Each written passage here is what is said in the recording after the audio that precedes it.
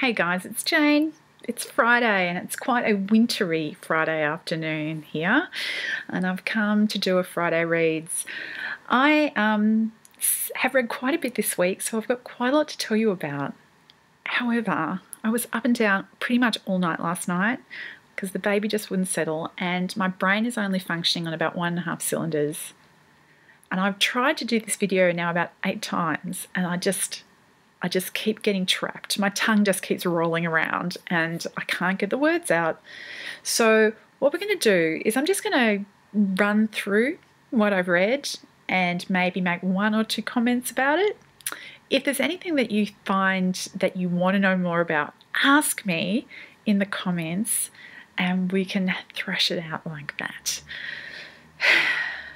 I finished The Core of the Sun by Johanna Sinisalo, translated by Lola. This is a Finnish near-future science fiction dystopia story that's kind of about the war of the sexes and kind of about social control from sort of central government agencies and kind of about chili peppers and the rush that you can get from them. I really enjoyed it. It is quirky while also being chilling in a kind of Margaret Atwood Handmaid's Tale sort of a way. The second book that I finished is book 2 in James S.A. Corey's Expanse series, Caliban's War.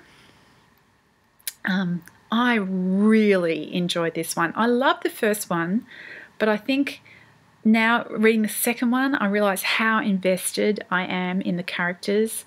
There was one point at which I thought a main-ish character had died, and I literally almost found myself crying.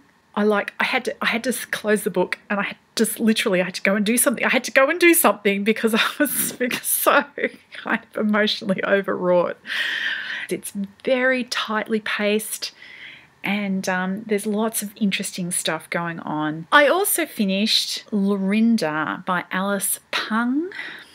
I read this because my In Real Life book club is reading this month. It's a school story. The main character is, I think, 15 and she is in the 3rd last year of high school and she comes from a not wealthy background and now has been accepted as a scholarship student into this really poncy upper class girls' school. It was really well done. It was so emotionally devastating at points. The characterization was really strong. It's not the kind of book that I normally read, but this was just amazing. Alice Pung is a Melbourne author, and I've read works by her before, and this is a really strong story. I understand it's actually been released under a different title in the States, but for the life of me, I can't remember what the alternate title is. Now, a book that I didn't finish this week was The Choir Director by Carl Weber. I tried. I thought it might be a fun, trashy read, but I just couldn't. I got to 9% before I dropped it, and looking back, I probably should have dropped it earlier. It's just such a trash fire. The final book that I finished this week is The Devil's Advocate by Daryl Gregory. This was a really interesting science fiction story. I just finished this today. It's set in Tennessee and kind of the present day, an alternate present day. And in the story, about 15 years in the past, something happened in this very small town in Tennessee. And people just started getting sick. About 1/3 of everybody in the town died. Those who remained, almost all of them, came out of it changed. So there are 3 different types of genetic mutation that came out of this fever that people had.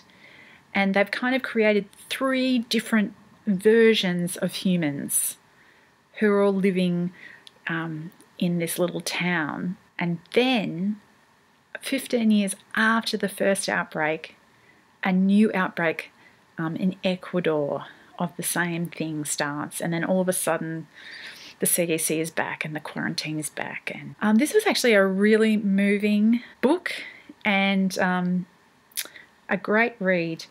That is what I read this week. I'm going to just leave it there. I haven't yet decided what I'm going to pick up now, having finished Devil's Alphabet.